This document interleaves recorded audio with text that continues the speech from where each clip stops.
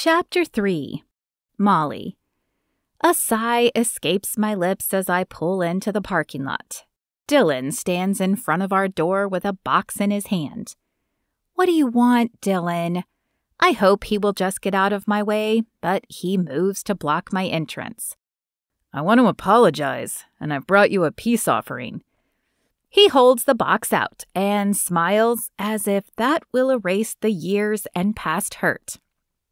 "Great, apology accepted," I say, and push behind him to open the door. "Don't you even want to know what's in it?" he asks. There is a trace of hurt in his voice. "Fine." I sigh and turn back to him, trying hard not to roll my eyes. He opens the cover of the box, and I almost burst out laughing. Inside are a dozen chocolate cupcakes. It is a checkerboard of white and brown frosting, dotted with some red cherries and colorful sprinkles. "Please tell me you still like chocolate, Smalls." Smalls, his nickname for me. At the sound of the word, my heart warms a little. Just a little, though. Chocolate and a nickname, even one that always made me feel special, still don't make up for the past. Yet. But it is obvious he is trying, so I decide to cut the guy a little slack. "I do still eat chocolate," I say with a slight smile. "Good, because I have more coming, and I'd like to take you to dinner tonight, anywhere you'd like, or I'll cook for you. Our restaurant isn't finished yet, of course, but I'd be happy to cook for you at your place or mine." The words tumble out of his mouth like rapid-fire bullets, and I can't help but smile at him. "Fine, dinner, but I'm not promising this gets you off the hook." He nods, the corners of his mouth twitching as if he's trying to hold back the smile. "I understand. Shall I pick you up here or what?" "Yeah, here is fine. I get off at 6. We can decide what to do for dinner after that." "Sounds good." He hands me the box and turns to go, but before he enters the door of his restaurant, he pauses. "I'm looking forward to it."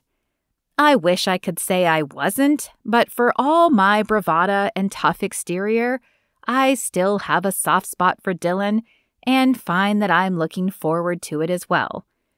The coffee shop is still dark as I enter, and I wonder briefly where Kirsten is. Normally here at the crack of dawn, I wonder if her night with Tristan ran long. I pull out one of the cupcakes to munch on as I prep for the morning rush.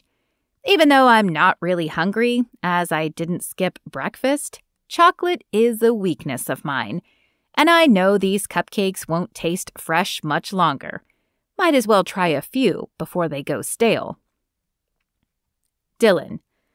"Did you get your package delivered?" Tristan asks as I enter the restaurant.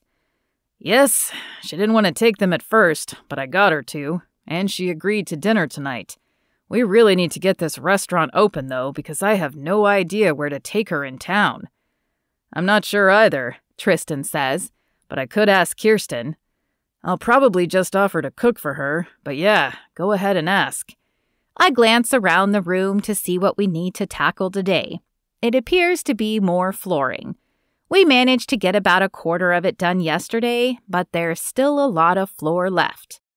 "You ready to tackle the rest of this?" Tristan's lips twist into a smirk. "Need to get your mind off her, huh? 6 o'clock is a long way away," I say. "It might go a little faster if we get some work done instead of yakking away." "All right." Tristan holds up his hands in surrender and shakes his head. "I get it. Been there and done that. Let's finish some flooring then." After a few minutes, we find a groove, and the floor seems to lay itself. When we place the final piece, we both stand and survey the room. It's amazing how different it looks. There's still a lot of work to be done, but with the new floor, it looks more finished than it is. We take a short break for lunch and then move on to the next project. Though I can't say time flies, it definitely feels faster keeping my mind on the work.